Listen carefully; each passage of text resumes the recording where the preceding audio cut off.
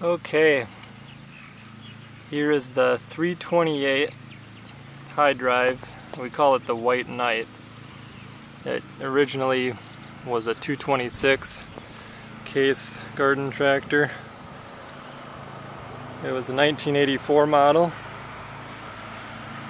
I decided to paint it up like the 94 series case tractors that were built in 1984.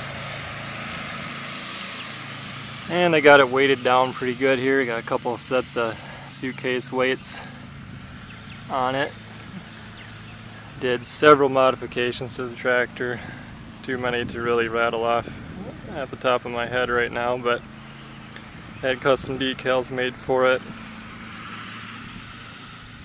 328 high drive, 3 for 300 series, 2 for 2-cylinder, and 8 for 18 horsepower.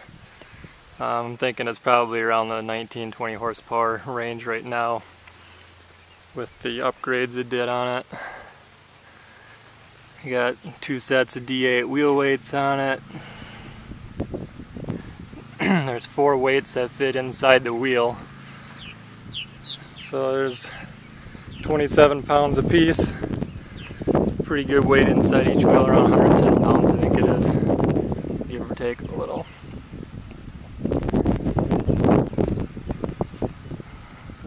And installed the hour gauge. So far since the restoration and modifications, I got about 8.5 hours on it so far.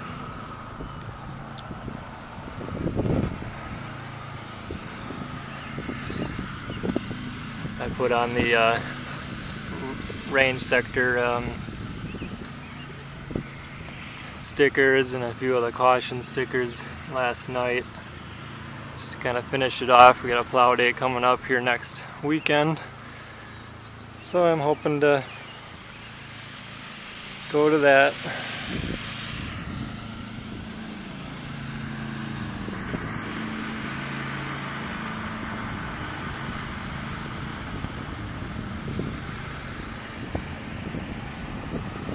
And I was hoping to use the rear suitcase weights, but when I raise the hitch, it hits them, so I won't be able to leave those on.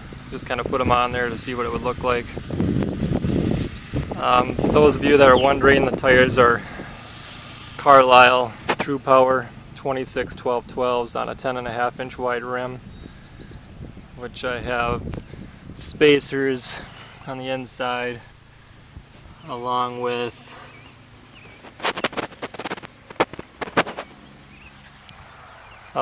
studs I put in the axle to make it a lot easier for mounting. And I use chrome acorn style automotive type lug nuts. But we'll start it up once here.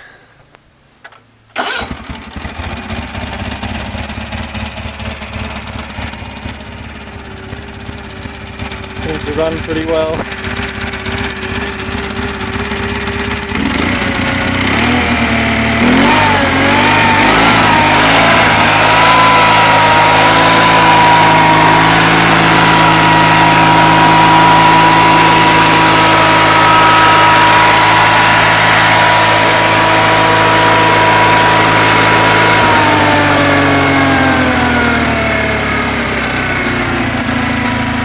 Got dual exhaust, custom built a dual outlet exhaust for it.